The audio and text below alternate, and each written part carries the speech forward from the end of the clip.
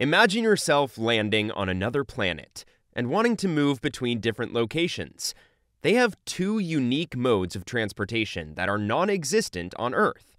Since you aren't familiar with either of them, you decide to check which means of transport is safer.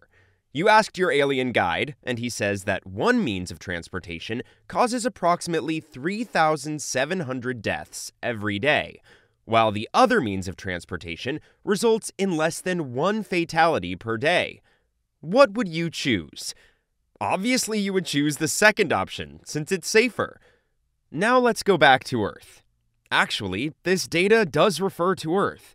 Car accidents kill 3,700 people a day, and airplanes kill far less than one. Statistically speaking, flying is one of the safest means of transportation available. The number of fatalities due to other modes of transportation, such as cars, motorcycles, and bicycles, is significantly higher compared to airplane fatalities. Car accidents result in approximately 1.35 million deaths worldwide each year.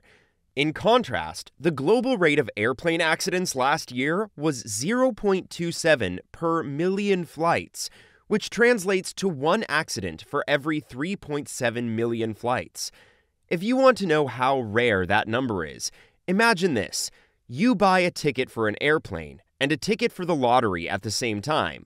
Your chances of winning the big prize in the lottery is 58,000 times higher than your chance of dying in that airplane.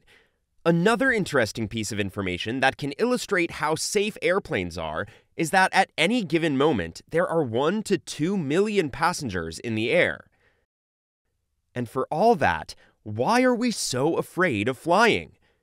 There can be several reasons, such as fear of heights, which some researchers have suggested that fear of heights or falling may be innate to help humans survive.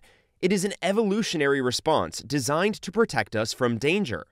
Another reason could be fear of loss of control.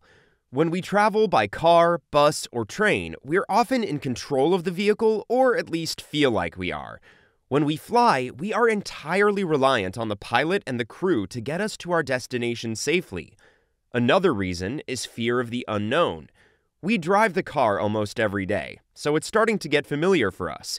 On average, most people fly 2 to 3 times a year, which makes flying simply an unfamiliar experience that we aren't accustomed to. This lack of familiarity can create anxiety and uncertainty. Finally, the most important reason is this.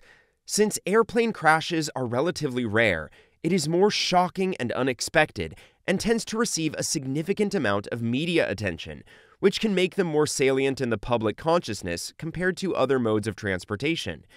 Car accidents, on the other hand, are unfortunately more common and therefore may not receive as much attention in the media.